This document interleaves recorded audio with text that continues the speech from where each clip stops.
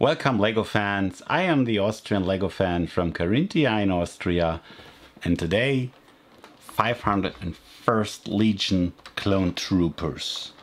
Yes!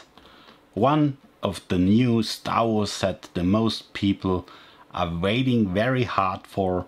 It's announced several months ago and now it's out in Europe.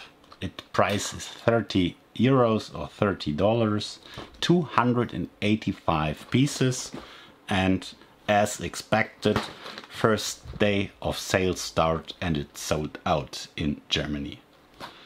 So let us take a look in the box. I think in the US the set comes in a month, in September.